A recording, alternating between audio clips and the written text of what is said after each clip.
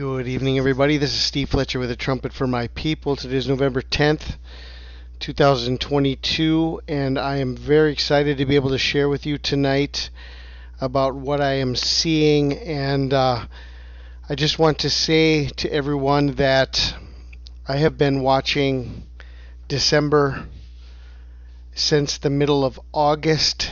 I know that many people were getting on me because we had to watch through September and October with the Feast of Trumpets and the Feast of Tabernacles, but I was seeing beyond that all the way back in August. I have a video list of over 20 videos that I have been putting together over the last weeks and months, and now we are coming up tomorrow on November 11th, one of the highest watch days that many people are looking at, between the blood moon of November 8th and the day of the flood on November 11th. But I am seeing very powerful and clear signs that could be pointing us to Hanukkah in December, and I want to share with you tonight a number of things that we are seeing, and I just want to bring forth, more than anything else, the biblical reason why we should all be watching Hanukkah. Okay, Hanukkah is a feast that Jesus celebrated. It is in the New Testament. There is many things that have been pointing to Hanukkah over the last years. Many signs that have come on Hanukkah, and we need to pay attention to what God is showing us right now. This could be a final climactic time leading us to Hanukkah in December of 2022, and this is what I want to share with you. Now, just to begin here, I want to bring forth this piece of information. Why did Jesus celebrate the Feast of Dedication? John 10 shows us it was now winter. Jesus was in Jerusalem at the time of Hanukkah, the festival of dedication. He was in the temple, walking through the section known as Solomon's Colonnade. Jesus was in the temple. He was teaching the people during winter, during the Feast of the Dedication, which is Hanukkah. Okay, why is Hanukkah mentioned in the New Testament? Why do we see the Feast of Dedication mentioned in the New Testament if this was not in the Old Testament? Because something very important happened, and Hanukkah began in the intertestamental period, 168 years before the coming of Christ. It was during the silent years between Malachi and Matthew, during the time of the Maccabees. This is not written in the canon of Scripture, but it is shown to us in the New Testament. This should not be overlooked, my dear brothers and sisters. This should not be overlooked. This is written in the Word of God. Jesus was in Jerusalem. It was winter, and he was speaking to the people from the temple during the Feast of Dedication. Okay, so this is one of the most important things that I want to share with you, that together with all of these other signs, why are we receiving signs that are pointing to Hanukkah? Well, there is a biblical precedent. There's a biblical reason given to us. And Jesus celebrating Hanukkah is the most important piece of information that we could ever see, and we should not disregard this fact. The next piece of information I want to share with you is that John chapter 10, if you continue reading on from verse 22 and on, where it shows us already that Jesus is in the temple, he's talking to the people, it's the Feast of Dedication. Well, it was in the same passage on Hanukkah, on the Feast of Dedication, that Jesus began talking to the people about the snatching, or the harpazo.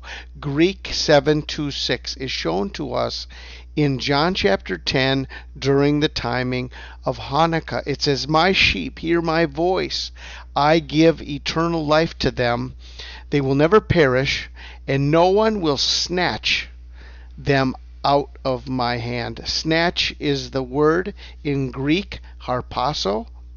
It is the word that is used in Revelation chapter 12 when it talks about the woman being caught up to God.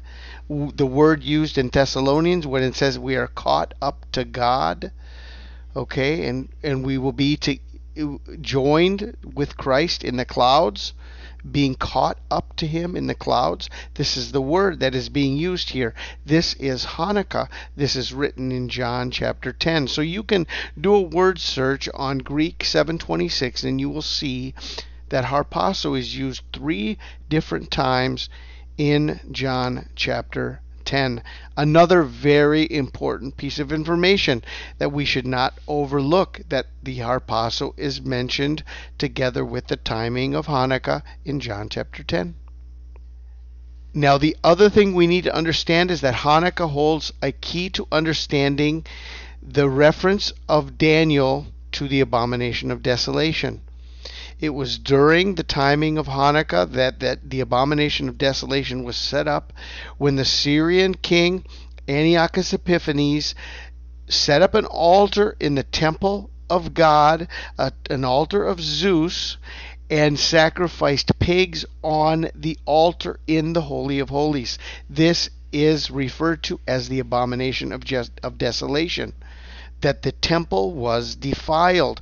Jesus referenced the abomination of desolation in Matthew chapter 24, and he showed us that when you see the abomination of desolation according to the prophet Daniel.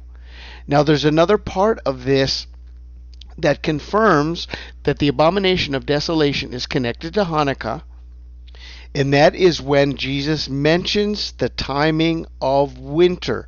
"Pray ye that your flight be not in winter, neither on the Sabbath day, for then shall be great tribulation, such as was not since the beginning of the world to this time, no, nor ever shall be." And so it's talking about the abomination of desolation, and it's talking about winter. Remember here how we saw in John chapter 10 that it was now winter, and Jesus was in Jerusalem at the time of Hanukkah, the festival of dedication. And now in Matthew chapter 24, it talks about the abomination of desolation, and it also references winter. We have very important pieces of information that are coming together about the timing of winter, about the timing of the Feast of the Dedication, about the abomination of desolation, and all of this information is coming together to give us understanding. Jesus celebrating the Feast of Dedication, showing us that this was in winter, showing us that the abomination of desolation occurred during Hanukkah in the timing of winter. Now it goes on to say that then there shall be great tribulation.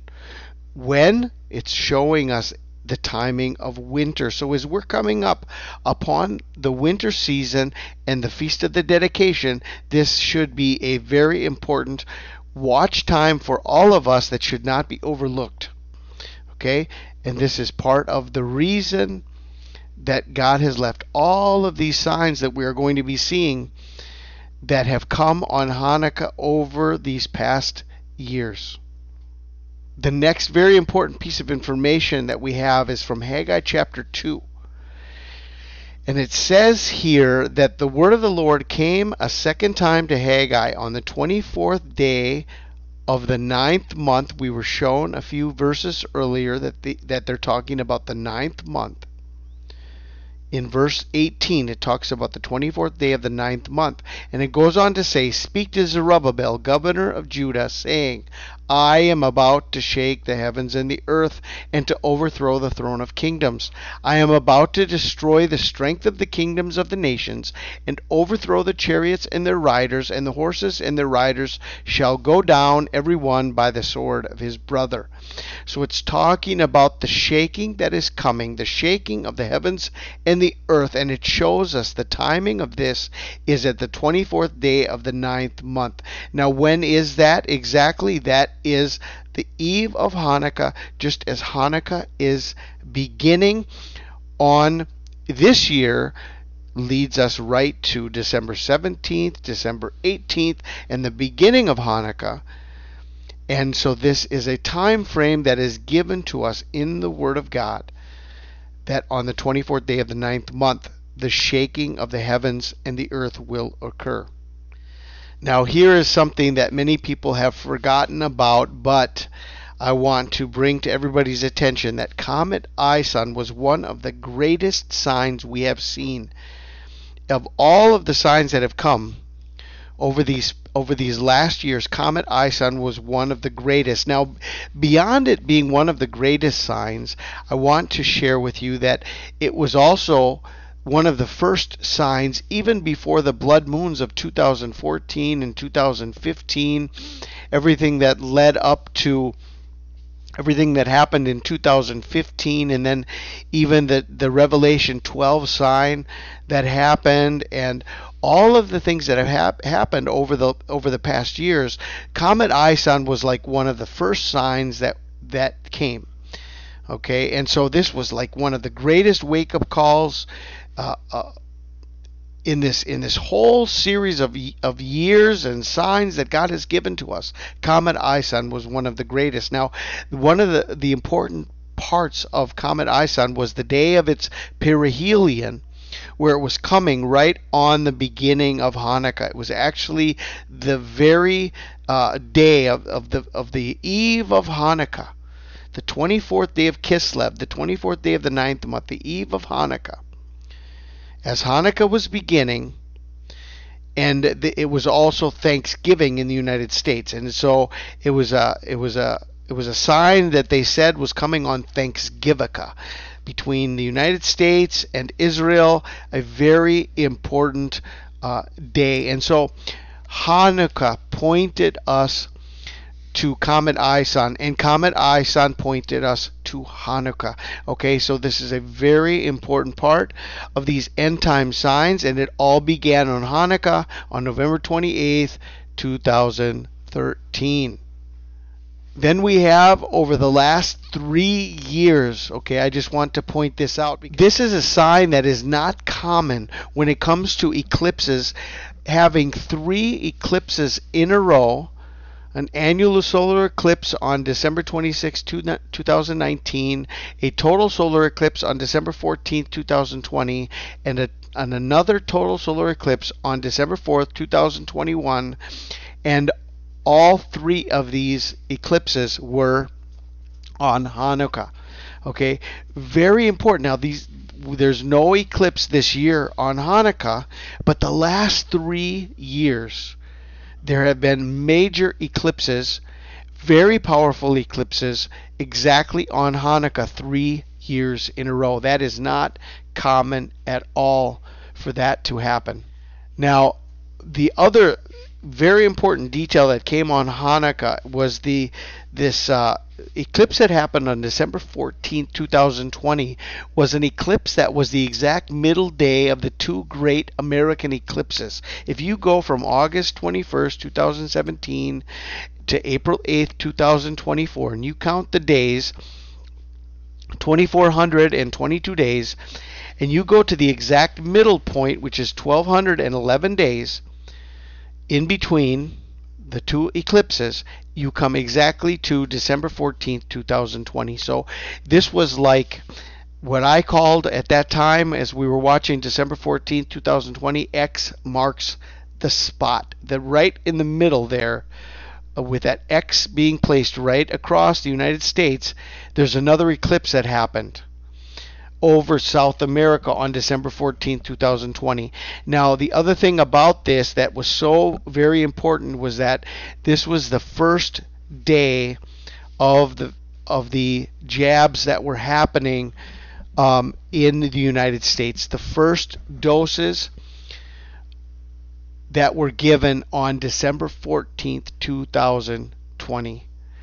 Okay, and so this was Hanukkah. This was midweek Hanukkah. The first doses that were being given. Another eclipse, this middle eclipse of the two great American eclipses, and all of this was pointing directly to Hanukkah. Okay, can we overlook all of these signs that have been coming over these last years? And how this year, now there's very important signs that are pointing us to Hanukkah this year that I want to share with you. Now the last sign, one of the last signs that I want to share with you, and as people are watching November 8th and November 11th, I can see from my point of view, I can see beyond the lunar eclipse, not as the sign in and of itself and the exact day, that as people were watching November 8th and November 11th, I see my perspective shows me that there's a 40-day connection from the total lunar eclipse on November 8th, 2022 to Hanukkah on December 18th. Okay? Now, the Bible says that the sun will be darkened and the moon will turn to blood before the day of the Lord. Okay? And we had the solar eclipse that happened on October 25th, and now we had a lunar eclipse that happened on November 8th. Now, one thing about this lunar eclipse is that this is the last total blood moon eclipse until 2025. Okay? We're talking about 2.5 years until the next blood moon eclipse. Okay? And the Bible says that the day of the Lord will come after the moon turns to blood. Okay? So I think this eclipse that we just saw here on November 8th is one of these climactic signs that is pointing us exactly by a period of 40 days, which if you look in the Bible and look at the biblical meaning of the number 40, Moses went up and fasted for 40 days before getting the 10 Commandments. Elijah fasted for 40 days before confronting the prophets of Baal. Jesus fasted for 40 days before calling his disciples and beginning his ministry. 40 days is a period that is so very important throughout the Bible. And if we're talking about the final sign of God, we're talking about the final lead up and period of time before the rapture of the church and the beginning of the Great Tribulation, I don't think there's anything more powerful than a 40-day connection from the final blood moon that is going to be happening not only in 2022, but not again until March of 2025. This is the final blood moon of all of the blood moons that we have seen leading up to 2014, 2015, and then there was another tetrad of moons in 2021 and 2022. Now there will not be another blood moon for 2.5 years. The Bible is clear that God considers 40 days a spiritually significant time period, and whenever God wanted to prepare someone for his purposes, he took 40 days. Okay, so I think this is where we are right now, the blood moon of November 8th, and a 40-day period leading us to not necessarily the first day of Hanukkah, but it's leading us to the timing of Hanukkah, whether it be December 17th or December 18th or all the way through to the end of Hanukkah on December 25th and 26th. I think we have a time frame that we need to be watching biblically, with the understanding that Jesus celebrated the Feast of the Dedication in winter. Midweek Hanukkah just happens to be exactly together with the winter solstice. And here we have this timing of winter and the Feast of the Dedication perfectly lining up with a 40-day warning from the blood moon eclipse of November 8th. The other thing that I see very important in all of this is this digital currency that they are saying that is going to begin on December 13th. Now, if we are looking at a final warning, we have a 40-day warning from the blood moon, but if we have another 7-day time period, here we have from December 13th to the timing of the winter solstice, midweek Hanukkah, we have another time period here that could be another final warning for us from the beginning of the digital currency.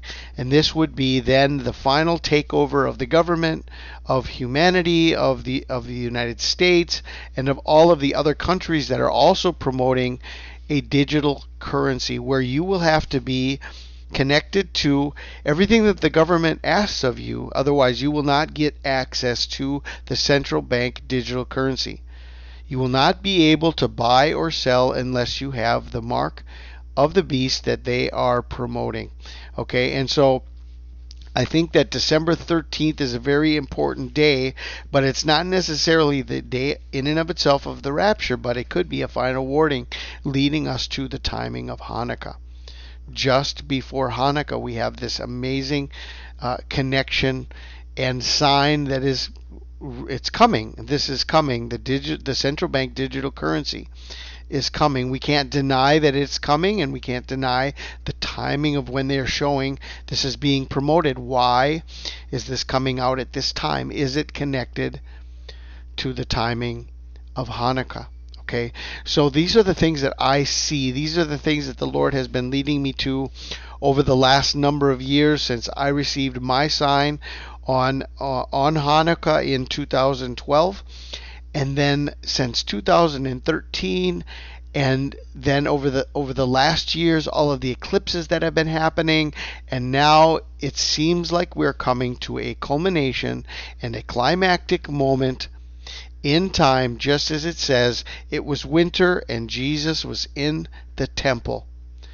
No one will be snatched out of my Father's hands. And he talks about the harpazo on the Feast of the Dedication. So this is what I wanted to share with you. I pray you guys are all blessed. I hope everyone is going to be ready as we're looking at tomorrow is the big day that so many people are going to be watching. They are watching. I see so many videos that are pointing to today and tomorrow, but I see us going beyond this. So what are we going to do if tomorrow it comes and goes, November 11th it comes and goes? What are you going to be watching next? Okay, I think it will be a grave error for those who look beyond Hanukkah and are going to be looking at next year, the spring feasts, and next year at the Feast of Trumpets. I don't think we have to go that far. I think that all of the signs are leading us to where we are right now. We're coming to these final moments, and I believe that this is why the Lord has called me to bring everybody's attention front and center to the Feast of the Dedication, just as it is written in John chapter 10. Jesus celebrated the Feast of the Dedication. Are you ready for the return of our Lord and Savior Jesus Christ? I pray you're blessed tonight. This is Steve Fletcher with the trumpet for my people, the sign of his coming revealed.